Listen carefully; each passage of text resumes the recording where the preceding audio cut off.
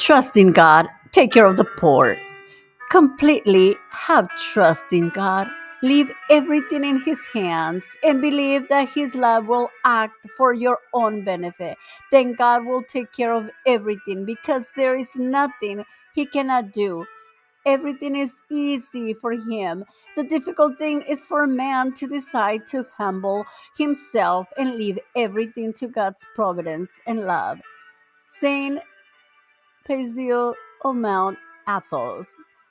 Bible verses of the day. Blessed is the man who trusts in the Lord, whose hope is the Lord.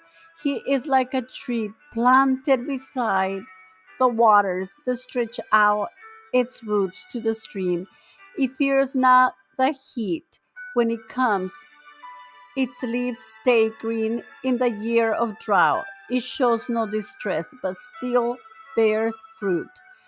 Jeremiah 17, verses 7 and 8.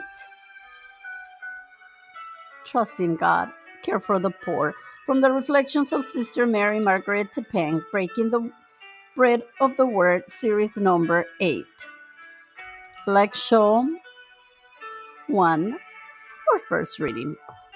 Jeremiah 17, 5 to 10. Today's Old Testament reading presents a contrast between those who trust in human beings and those who trust in God. Those who put their trust in mortals are like a barren bush in the desert. Nothing good ever happens to them. Those who put their hope in the Lord are like a tree growing near a stream, sending out roots to the water. Its leaves stay green and it keeps on bearing fruit. This study in contrasts cuts across the heart of true religion. Man's sole refuge is God. The just trust in the Lord and their hope is in God. The human heart is devious and its secret plots are hidden to men. But everything is transparent to God. The Lord God, who probes the mind and searches the heart, rewards people according to their deeds. Jesus, the Son of God, likewise perceives the working of the heart and the interior sentiments of his disciples. The Lord Jesus recompenses us according to our deeds. The following two stories, circulated through the internet, illustrate a person's fundamental choice as well as the blessings and sacrifices that it entails. Story number 1. Many years ago, Al Capone virtually owned Chicago. Capone wasn't famous for anything heroic. He was notorious for enmeshing the windy city in everything from bottle, leg, booze, and prostitution to murder. Capone had a lawyer nicknamed Easy Eddie. He was Capone's lawyer for a good reason. Eddie was very good. In fact, Eddie's skill at legal maneuvering kept Big L out of jail for a long time. To show his appreciation, Capone paid him very well. Not only was the money big, but Eddie got special dividends as well. For instance, he and his family occupied a fenced-in mansion with live-in help and all the conveniences of the day. The estate was so large that it filled an entire Chicago city block. Eddie lived the high life of the Chicago mob and gave little consideration to the atrocity that went on around him. Eddie did have one soft spot. However, he had a son that he loved dearly. Eddie saw to it that his young son had clothes, cars, and a good education. Nothing was withheld. Price was no object. And despite his involvement with organized crime, Eddie even tried to teach him right from wrong. Eddie wanted his son to be a better man than he was. Yet, with all his wealth and influence, there were two things he couldn't give his son. He couldn't pass on a good name or a good example. One day, Easy Eddie reached a difficult decision. Easy Eddie wanted to rectify wrongs he had done. He decided he would go to the authorities to tell the truth about all about Al Scarface Capone, clean up his tarnished name, and offer his son some semblance of integrity. To do this, he would have to testify against the mob, and he knew the cost would be great. So he testified. Within the year, Easy Eddie's life ended in a blaze of gunfire on a lonely Chicago street. But in his eyes, he had given his son the greatest gift he had to offer, at the greatest price he could ever pay. Police removed from his pocket a rosary, a crucifix, a religious medallion, and a poem clipped from a magazine. Story number two. World War II produces many heroes. One such man was Lieutenant Commander Butch O'Hare. O'Hare. He was a fighter pilot assigned to the aircraft carrier Lexington in the South Pacific. One day, his entire squadron was sent on a mission. After he was airborne, he looked at his fuel gauge and realized that someone had forgotten to top off his fuel tank. He would not have enough fuel to complete his mission and get back to his ship. His flight leader told him to return to the carrier. Reluctantly, he dropped out of formation and headed back to the fleet. As he was returning to the mothership, he saw something that turned his blood cold.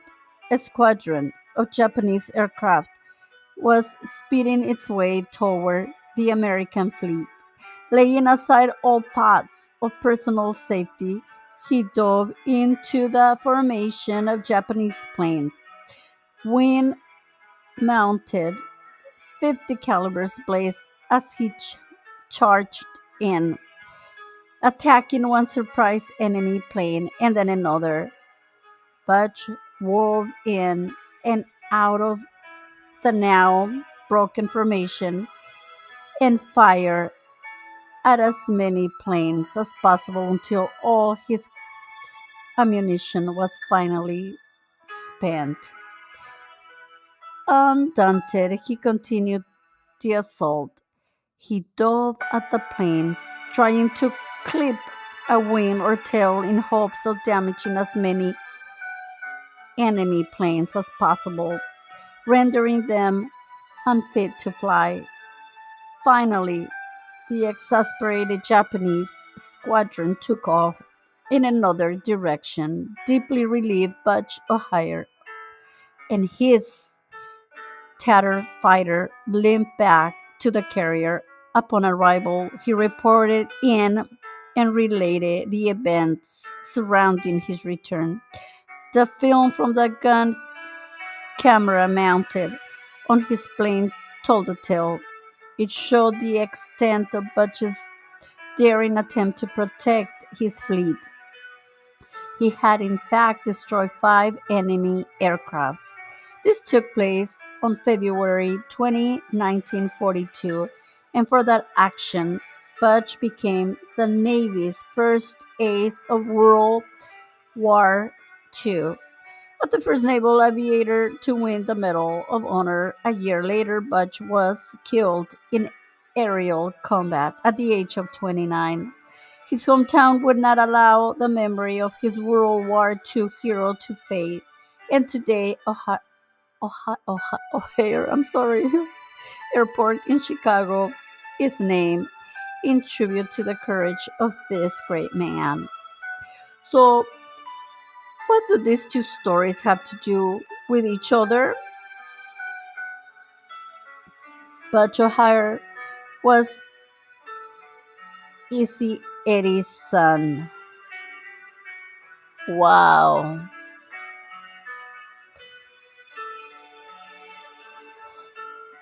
Wow, wow. So can you imagine if Easy Eddie would have not done what he did? And look what the son did. Second reading. I love to read the Missioner Tales in Mary Knoll, the magazine of Mary Knoll Missionaries. The July August 2004 issue contains an experience shared by Catherine Erisman, a Mary Knoll's sister. Her story, which illustrates the compassionate attitude totally lacking in the rich man mentioned in today's gospel parable, contains the hope that the pathetic Joseph, too poor to buy toothpaste, will have a better lot in heaven. I was making pastoral rounds at Bagando Hospital in Wansa, Tanzania, when a patient held my hand and made a request. Joseph, emaciated by AIDS, asked, "Could you please bring me some toothpaste?" Supplies like that are not available in the hospital, so I brought him a tube I bought at the local store. When I stopped in to visit him the following day, I was told that Joseph had died. I picture him standing before God with a stunning smile. The parable of the rich man and Lazarus containing today's gospel is to be seen against the backdrop of Jesus' desire to teach his disciples the right use of money. Through his powerful story, the Divine Master reinforces his teaching that wealth must be rightly used to give solace to the poor. The parable is an indictment against today's rich who do not care for the poor and whose callousness to the world's afflictions is such that it cannot be penetrated even if someone should rise from the dead. Verse 31. The final destiny of the saved and the lost in the afterlife is unalterable. In the afterlife, a reversal of fortune will take place. Those who were poor and destitute will be comforted. The chilling words of the condemnation, however, will haunt the selfish, callous of heart. They who have been blind and deaf to the needs and agonizing cries of the poor. Meditation. Do we put trust in God? Do we care for the poor? What are we doing for the poor?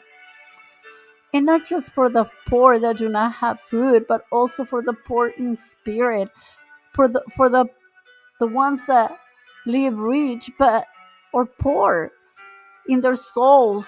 What are we doing? Meditate on that. Prayer. Oratio. Loving Father, give us the grace to listen to the cry of the poor. Let us always put our trust in you. Amen. Contemplation. The following is the bread of the living word that will nourish us throughout the day. Please memorize it. Blessed is the man who trusts in the Lord. Jeremiah 17:7. Action. Make a Lenten fast and offer the fruit of your sacrifice to feed the poor and hungry. In our fundamental option to serve the Lord, let us never rely on our own powers, but always acknowledge the love and grace of God who strengthens us for charitable deeds. And if you're fasting, um, it's a good idea that the money that you were going to spend on food, use it for the poor. And a lot of us have souls of our families that are suffering. The poor souls in purgatory need our prayers.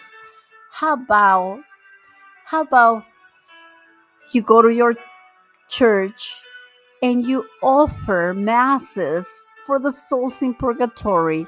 This is just one idea. How about you go and feed the hungry?